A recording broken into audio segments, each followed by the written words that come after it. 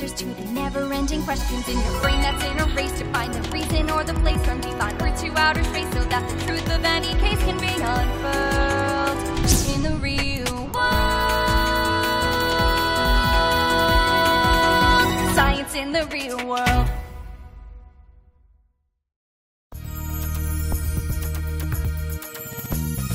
Hi, I'm Kirsten. Welcome to Real World Science. Everyone loves dinosaurs, but what were dinosaurs really like? And how do we know so much about them? That's what this program is all about.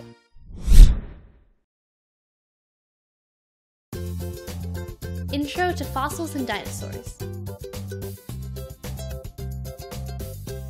We certainly know a lot about dinosaurs. For example, we know that some were really, really big, while others were very small. Some dinosaurs ate other animals, while others ate only plants. We also know that dinosaurs are extinct, which means there are no living dinosaurs left on Earth. No one has ever seen a real live dinosaur, so how do we know so much about them? The answer is fossils.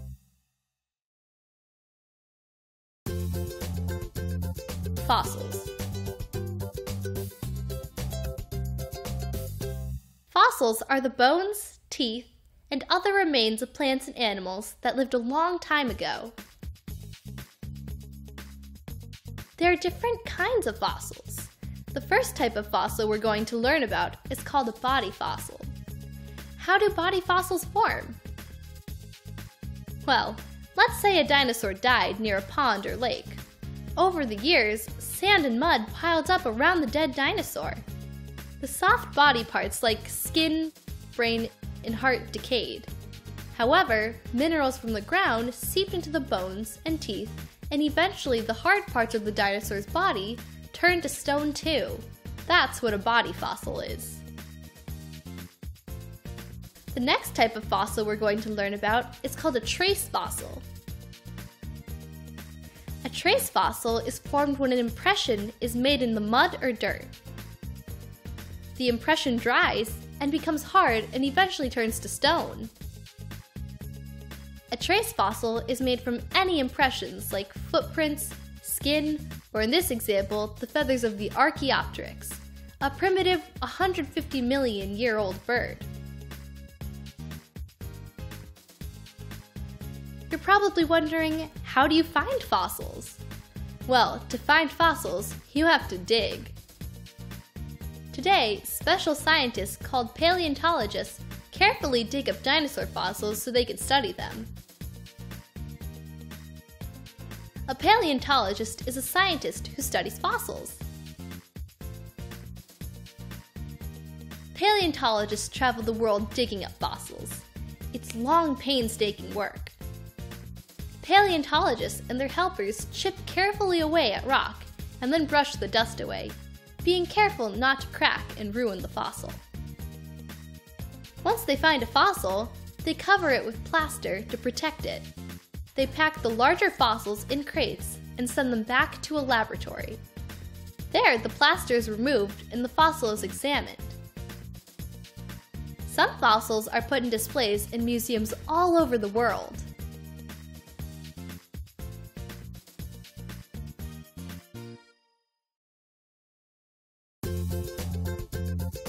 Understanding fossils. Today, thousands of dinosaur fossils have been found in almost every part of the world. Even though the last dinosaurs roamed the Earth 65 million years ago, fossils provide us with lots of information about dinosaurs. Every fossil has a story to tell. For example, a dinosaur footprint can tell how big the dinosaur was, and a series of tracks can tell how fast or slow the animal was moving. How can a scientist find that out? By measuring the stride and pace. Stride is the distance from one footprint to the other footprint made by the same foot.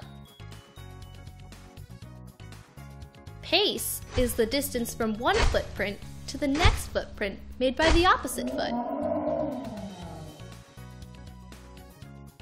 By measuring stride and pace, scientists can determine how fast the animal was walking or running. Here's a fossil of dinosaur teeth. Notice they are pointy and sharp. Fossil teeth can tell scientists what a dinosaur ate. How? Well, one way is for scientists to look to animals of today for clues. For example, if you look at the teeth of a real live alligator, you notice that its teeth are pointy and very sharp too.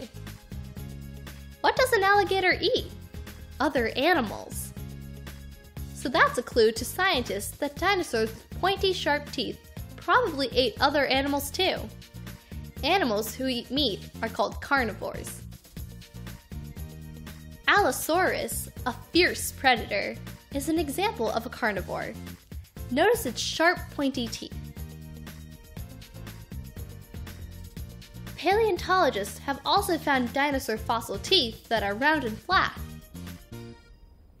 Today, animals with flat, round teeth like cows, elephants, and giraffes are plant eaters. Plant eaters are known as herbivores. So it makes sense that a dinosaur with flat, round teeth, like Triceratops, ate only plants too. You're probably wondering, after paleontologists find dinosaur bones, how do they know how to put them together? Well, they try to put bones together the way they think the skeleton looked when the dinosaur was alive. From the skeleton, scientists can determine how long, how tall, and estimate how much the dinosaur weighed.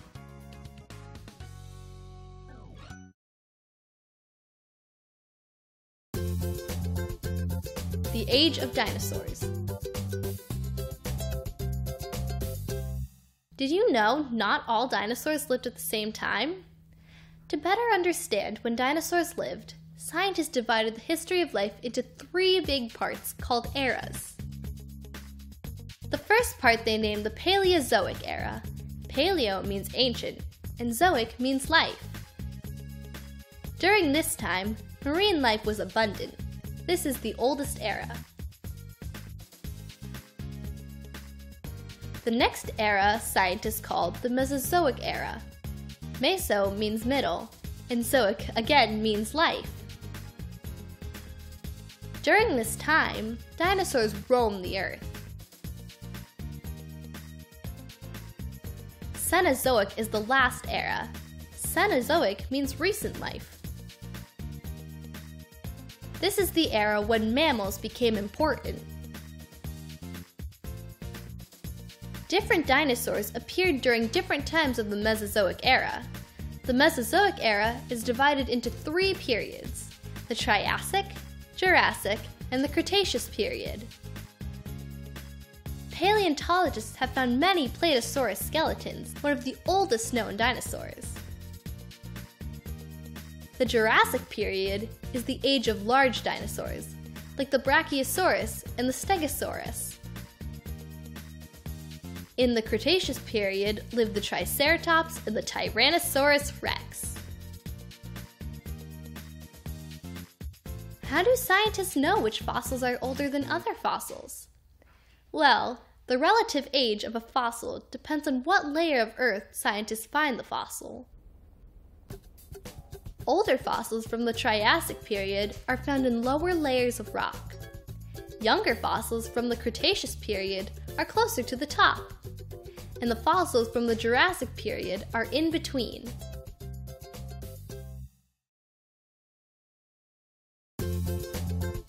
Different kinds of dinosaurs. The word dinosaur means terrible lizard, but were all dinosaurs like lizards? Not really.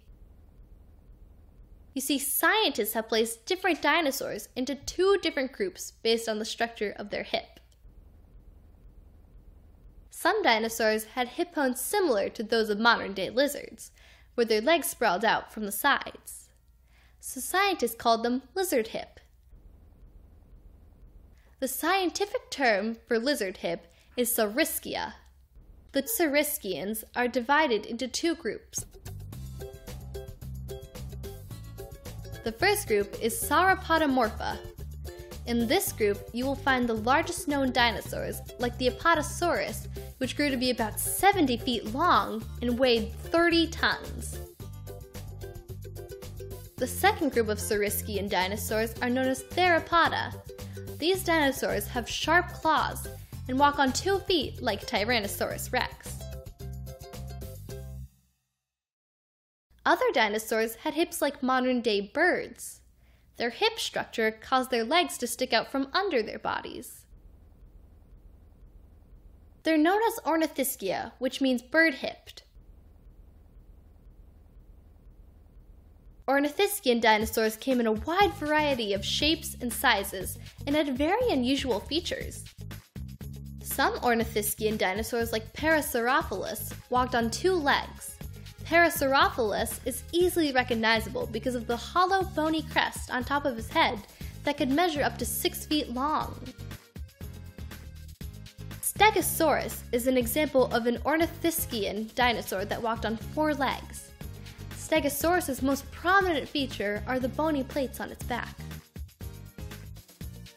Euoplosophilus, another Ornithischian dinosaur, also walked on 4 legs. Euoplosophilus could grow up to 25 feet long and 8 feet wide. Fossils give us a very good idea of what dinosaurs were like. However, the one thing that fossils haven't been able to tell us is what color or skin patterns the dinosaur had. Maybe they came in different colors. Maybe some were gray, or brown, or yellow. Maybe some had stripes, like zebras or tigers. Or maybe spots, like leopards.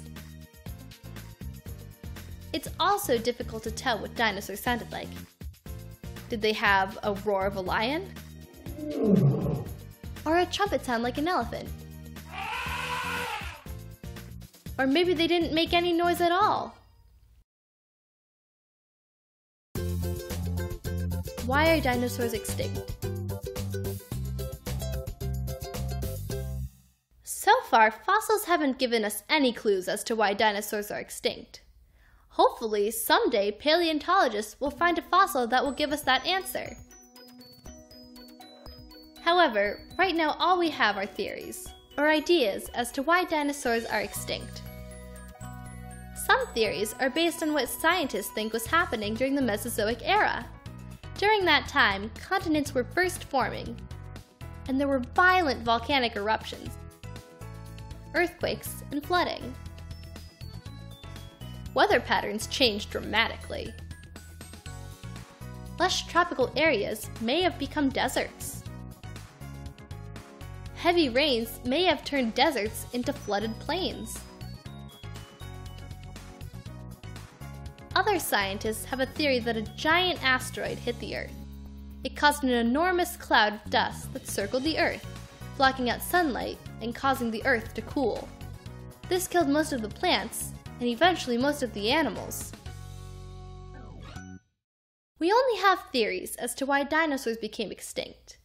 Paleontologists will just keep on digging for clues. Who knows?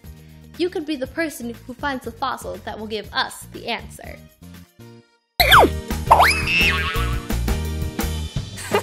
Like us. Subscribe. Ring the bell. Comment below.